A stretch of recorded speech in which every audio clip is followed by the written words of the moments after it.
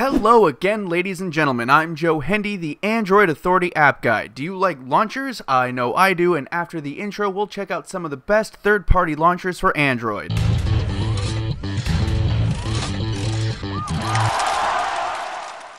First on our list is 91 Launcher. This fun and simple launcher offers a smooth experience even if it's a little more simple than most. While many can get deep into customizations, 91 Launcher sticks with the basics. Good widgets, good wallpapers, and good themes. Don't let the simplicity fool you. 91 Launcher has many of the theming and customization options that people like, such as transition animations. It just doesn't get ridiculous with it. So if you're looking for a superior launcher without all the bells and whistles, this one is worth looking at. Apex Launcher has been around for a while, and it's because it's a really good and popular launcher. Unlike 91 Launcher, Apex comes packed to the gills with features and customizations for everything from the app drawer to the home screens, and even themes, icon packs, and transition animations. It's optimized for both phones and tablets, as are most of these launchers, so it doesn't really matter where you use it. It's optimized for both phones and tablets, as are most of these launchers, so it doesn't really matter what you use it on. It's an overall positive experience with smooth performance and a lot of customization. Sadly, some of the more fun features are in the paid version, but that really shouldn't surprise anyone. Go Launcher is the most downloaded launcher on this list. This is likely because it's free, but it could also have something to do with how awesome it is.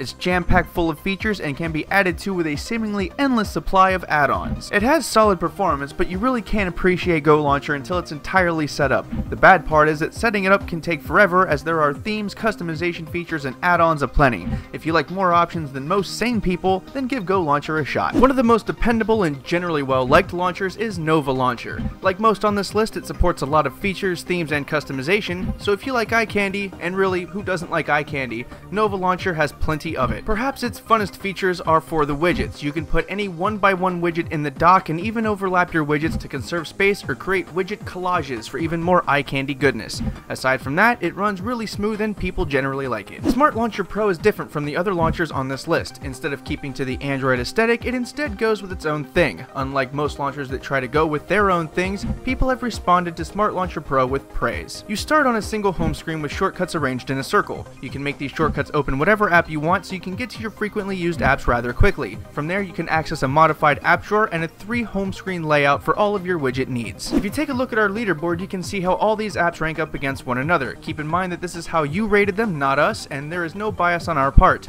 If you want to try them out for yourself, the app links are in the video description. Launchers are interesting because everyone has a different definition of what a good one should do. With that in mind, we have a few honorary mentions to this list, and they include ADW Launcher, Launcher 7, Launcher 8, Next Launcher, Easy Launcher, Chameleon Launcher, and Big Launcher. If there's a particularly good launcher that we haven't mentioned yet but we really should have, feel free to comment below and tell us about it. Once again, I'm Joe Hendy, the Android Authority App Guy. Feel free to subscribe to our YouTube channel and check out our social media links in the video description.